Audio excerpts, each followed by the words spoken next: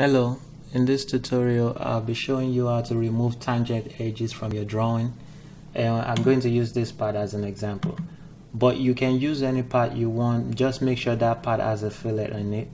So to start, click new, drawing, and OK, and I'm going to add this part to the drawing, the views I want. So I'm going to add that view, project that view down and project it to the right.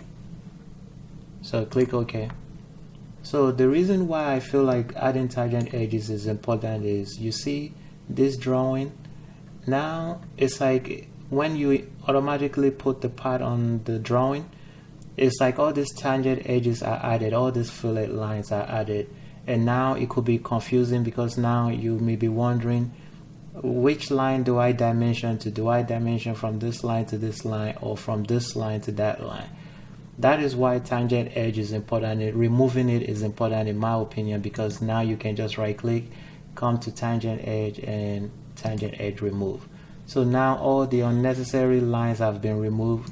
Now you can properly add the dimension to the lines that you want to dimension. And the same thing with this part below.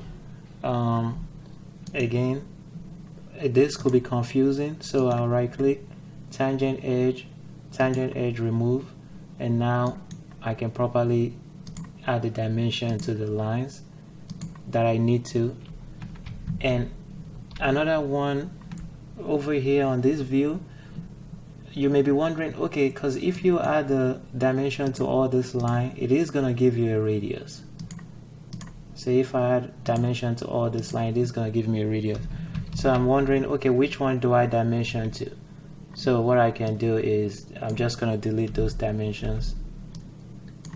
Then right click, tangent edge remove. Now the right radius is exposed and I can add a dimension to it. That is why I feel that removing the tangent edges is important. Then once you are done adding all your dimensions, you can right click, tangent edge, and show it again. Right click, tangent edge, show, right click, tangent edge, and show visible. So that is how you remove tangent edges to accurately add dimensions to your drawing. Thank you. I hope this was helpful. Thank you, and I will see you in the next tutorial. Bye.